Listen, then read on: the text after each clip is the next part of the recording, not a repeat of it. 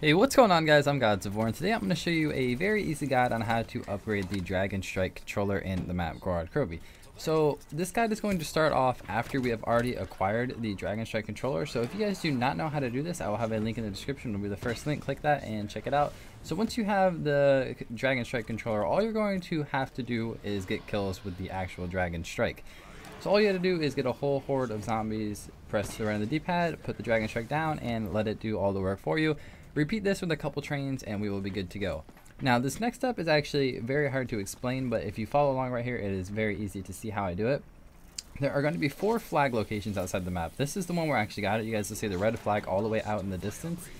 If you have one player, there will only be 1 red flag. If you have 2, there'll be 2, 3, there'll be 3, and then 4, there'll be 4. And if you don't, I'm going to show you guys all the spawn locations. So there are the 4 spawn locations. 1 flag will spawn in if you're playing solo. And then if you have more than 1 player, you will need to do this with more than 1 flag. But here is the second flag location, and all you have to do is Dragon Strike the flag outside of the map and you will complete this step. But the location that it spawns in is random. So there is the one in the tank station that I already showed you guys, and then in the spawn right here, it is going to be on this back building. You guys will see it's invisible because I'm playing 1 player and I only had the 1 flag spawn that was in the tank factory. But the spawn, that is location right there, and then the supply depot I showed you guys a second ago. And the last location that this flag can spawn in is in the Dragon command. So keep in mind, if you guys are playing with more than 1 person, everybody is going to need to complete this. But if you're playing solo, only 1 flag will spawn in. Here is the 4th and final spawn location for the flag.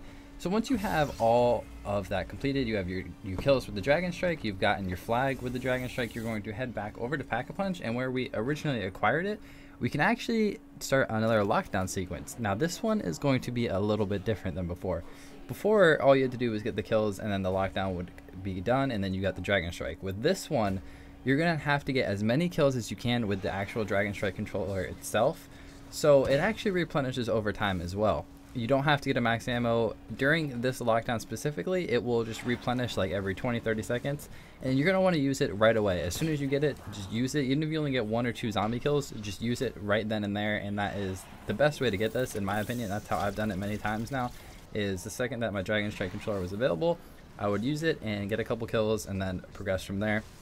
Now, once you have the entire lockdown sequence completed, if you got enough kills with your Dragon Strike, you will see all 4 lights have turned green, and now you can get the Draconite Controller, which, play on words there, but once you have that, it is completely upgraded and you are done with this upgrade.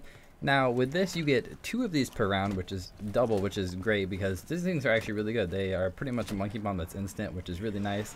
And these ones, originally they shot the green flames, now they shoot red and they kill things a whole lot easier. These things are really cool and it's a very cool upgrade. So thank you guys so much for watching, and a lot more videos coming out soon. Peace.